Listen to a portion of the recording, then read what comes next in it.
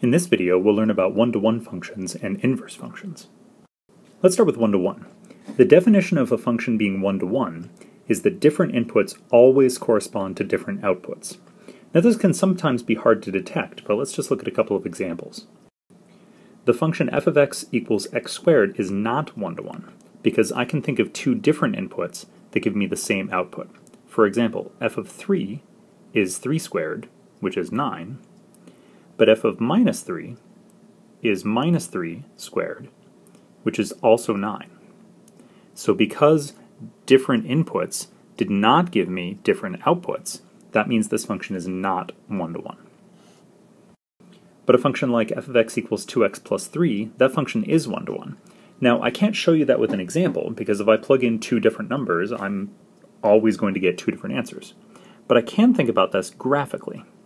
If I were going to graph the function y equals 2x plus 3, it looks a little something like this. It has slope positive 2 and y-intercept at the point 0, 3. But what you can tell here is that if I plug in different numbers, no matter what different numbers I plug in, I'm always going to get different y values.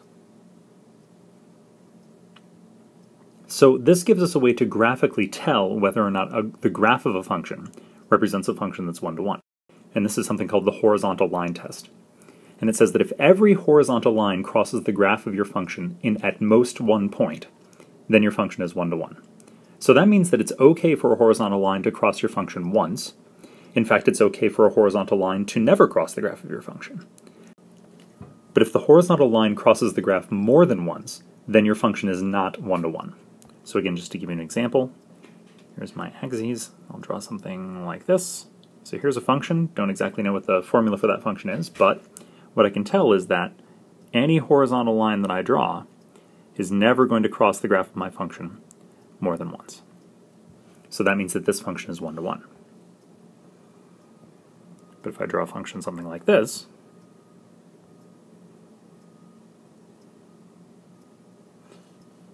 now some of those horizontal lines are okay. This one doesn't cross my graph at all, which is okay.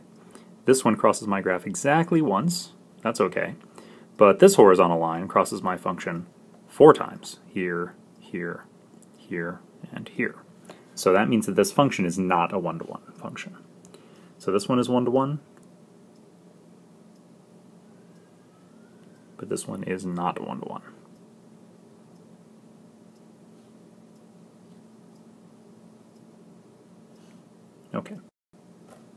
Okay, so what about the inverse of a function? Let's suppose that we had an example where we have a function where, let's say we have a domain a, b, c, d, and a codomain 1, 2, 3, 4. And this function sends a to 2, it sends b to 3, it sends c to 1, and it sends d to 4. So this is maybe my function f. Well then notice that this function is one-to-one. Every pair of different inputs goes to a different output. So you never have two different inputs going to the same place. And what that lets us do is it lets us reverse this function. And really the right word is invert, but the idea is that we're going to take all those arrows and we're going to flip them around. The set that used to be our codomain is going to be our domain of our new function. The thing that used to be the domain is now going to be the codomain.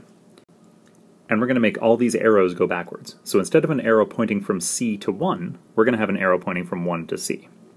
Instead of an arrow from A to 2, we're going to have an arrow from 2 to A. Instead of B pointing to 3, 3 is pointing to B. Instead of D pointing to 4, 4 points to D. And so this function we call f inverse. And the idea is that if your function is one-to-one, then it has an inverse. And the rule for is that y equals f of x if and only if x equals f inverse of y. So the idea is that the f inverse function does the exact opposite of what the f function does. Now we have to be careful here. Our notation for inverse is a little bit unfortunate. It looks like f to the minus 1. This does not mean 1 over f. I know it looks like something raised to the negative 1 you're used to thinking of as 1 over, but it does not mean 1 over f. What it means is the inverse function of f. So from now on, whenever you see a negative 1 exponent, you have to be really careful and think about whether you're thinking about reciprocals, 1 over something, or whether you're thinking about inverses. Usually it'll be clear from the context, but just be aware of that.